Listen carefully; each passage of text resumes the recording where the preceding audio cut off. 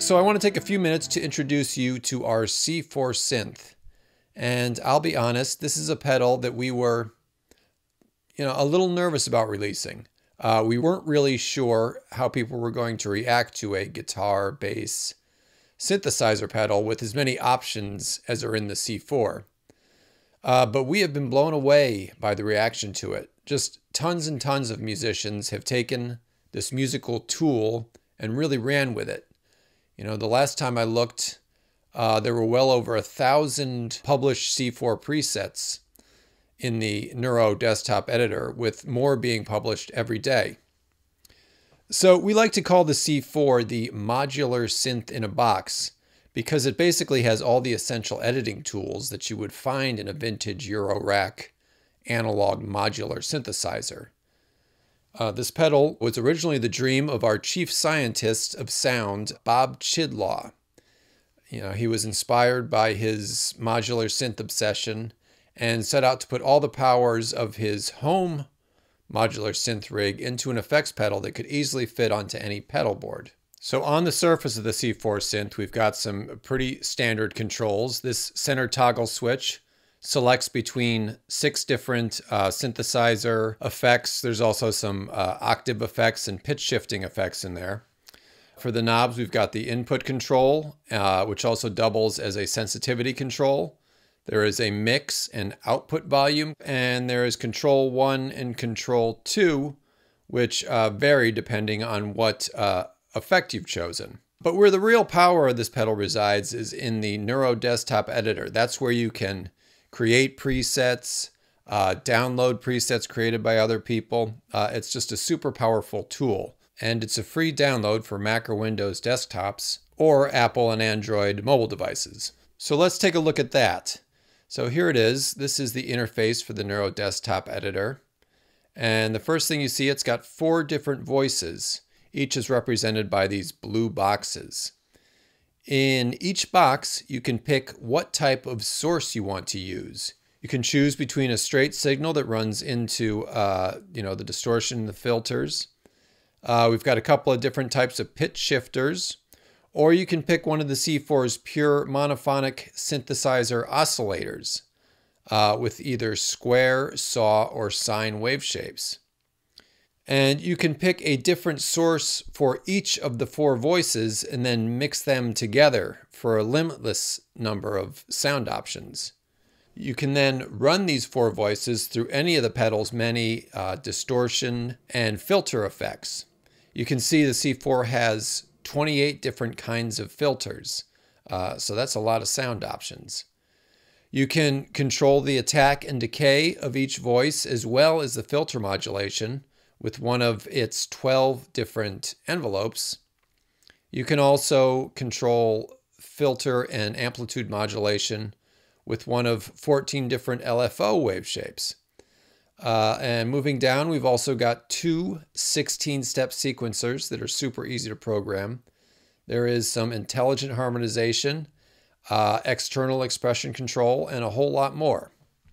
Now, this whole thing may look and sound a little intimidating, but don't be intimidated, because you can very easily go over here into the cloud and into the community tab and check out the C4's massive library of presets already created by experienced C4 users.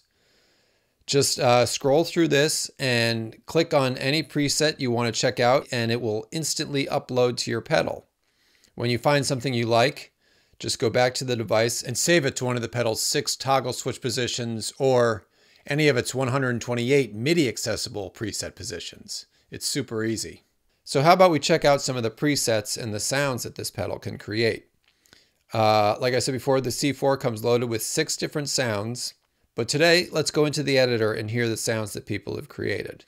So you can either sort presets by the date, or you can sort by popularity and see which presets have the most likes and downloads. This first one I'm going to show you was created by our old friend and bass player extraordinaire, Nathan Navarro. Nathan has created a ton of excellent sounds.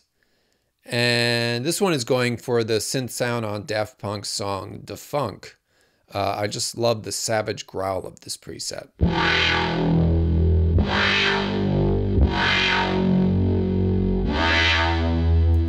So how about we break this sound down?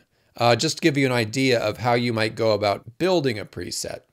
So you can see it is built on one square wave oscillator here in voice 2 and 2 saw waves in voices 3 and 4. But let's hear them one by one. Voice 4 provides an octave up.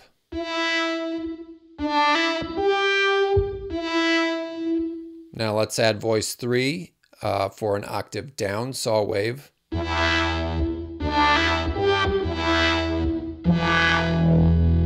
And finally, voice 2 completes the preset and gives us the 5th.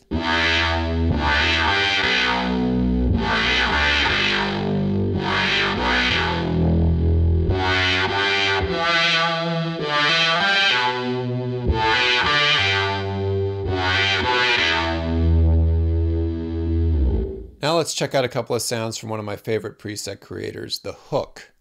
The Hook is a master of just creating deep and rich sounding monophonic synth sounds. This first one is called Are You FMing Serious? That name was inspired by the FM synthesis that is applied to the sine wave oscillators in voices 1 and 2 of this preset.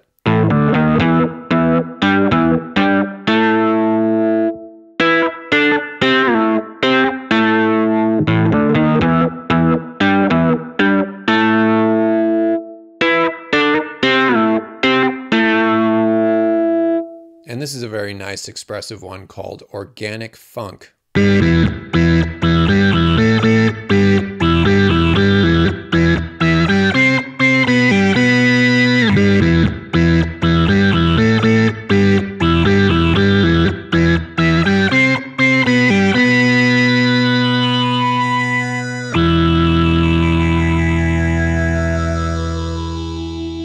This next preset gets into the C4's intelligent harmonization.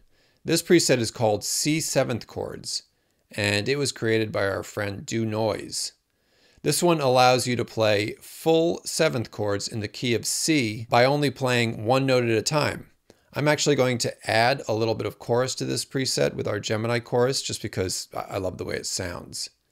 Now, the key to this sound is its use of the harmony module down here.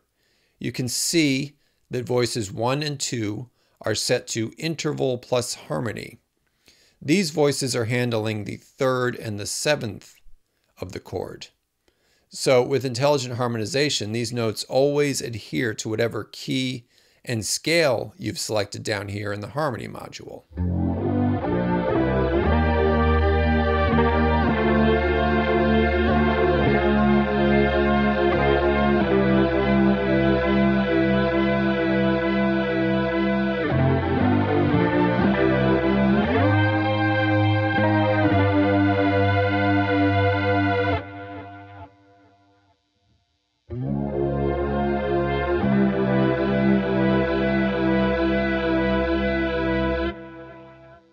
All right, now let's get into the sequencer.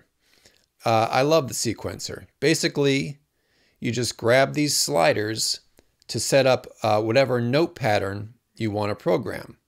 The sequencer is nice because you barely need to know how to play the guitar, which can be helpful, especially for a guy like me. So here are a couple of fun ones.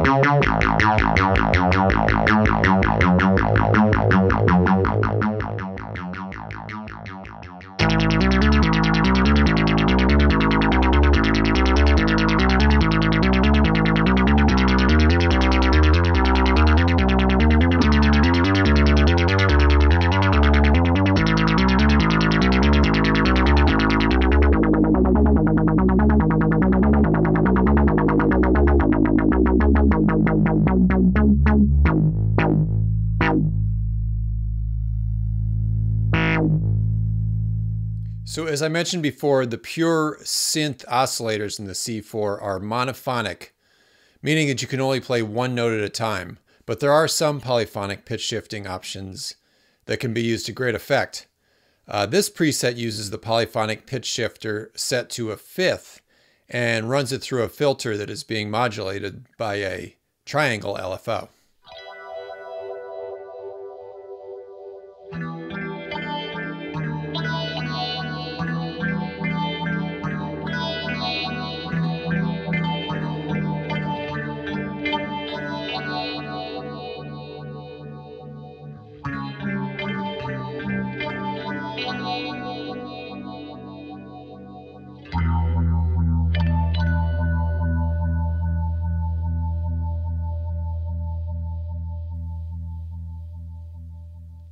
And here is one final preset from a net.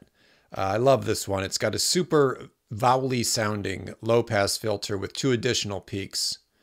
This preset is called Pony, and it was inspired by the Genuine track of the same name.